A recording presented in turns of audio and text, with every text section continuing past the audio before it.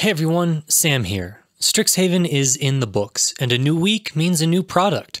Commander 21 will be spoiled over the course of this week, and just like Strixhaven, we started off by taking a long look at Lorehold. I've got my highlights ready for you. Let's take a look.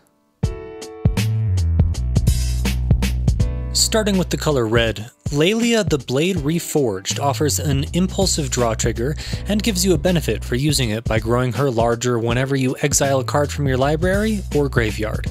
She could make for an interesting mono-red commander because she does offer card advantage in the command zone, and synergizes well with other impulsive draw or escape effects. In the 99, she does function as a combo piece alongside Chandra's Ignition and Demonic Consultation. Madcap Experiment doesn't see very much play, in large part because it can't be used like a polymorph effect without either killing yourself or finding something that isn't really worth the effort, like Platinum Empyrean. Audacious Reshapers may fall into the same category, but making the effect repeatable may make it more valuable.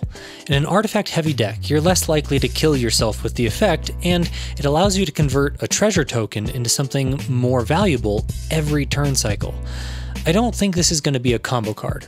I think it will be much more useful as a value engine. The color white has struggled with both ramp and card draw in Commander for some time, and today we were finally gifted some cards that look to address these shortcomings. Wizards has been promising to help white catch up for some time, and it looks like we've caught up to the point in their release schedule where those promises can be fulfilled. Enter Archaeomancer's Map, which blends land tax and burgeoning together into a uniquely white way to play more lands than you otherwise would. At first glance, the restriction that you can only play your extra land if the opponent has more lands than you do looks like the typically disappointing trope of white cards that only serve to help you catch up, rather than those designed to help you get ahead, but that isn't how this works in practice. If you're not the first player in the turn cycle, you're nearly guaranteed to have an opponent with more lands than you do. You play an extra land when they play their normal land for turn, and then when it's your turn and you play your normal land, you're ahead, not even. White's mana acceleration abilities were further augmented with Monologue Tax, which has a Crom-style trigger that creates a treasure token. Monologue Tax will absolutely see play, but its power will scale with the power of the table.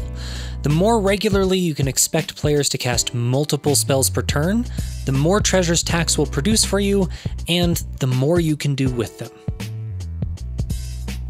That's a start for addressing ramp, but what about card draw? Lorehold Clockwork Scholar can draw one extra card per turn, triggering when an artifact creature enters the battlefield under your control. This is exceptionally easy to enable, giving white a reliable source of extra cards. What's more, the restriction to triggering only once per turn is mitigated by the fact that it isn't a cast trigger, but an ETB trigger. This allows you to draw extra cards by using flicker or reanimation effects on your opponent's turns. For the last highlight of the day, I chose Excavation Technique because it demonstrates a new mechanic. Demonstrate. Demonstrate allows you to copy your spell for free, so long as you allow an opponent to copy it as well. This is a fantastic political tool. There will be a lot of fun in determining when and how to select opponents to whom you will gift a free effect, and making these things part of public discussion is usually a blast. I'm certain, though, that Demonstrate will sometimes follow a similar play pattern to Chain of Vapor, where when there's an important threat the table must answer, you can manipulate an opponent into using their copy of the spell to answer the threat by using your copies on other targets. When successful, this approach gives you an excellent advantage, removing your opponent's ability to make a real choice and getting ahead on board at the same time. Just be careful, because when this backfires, it usually means you lose the game.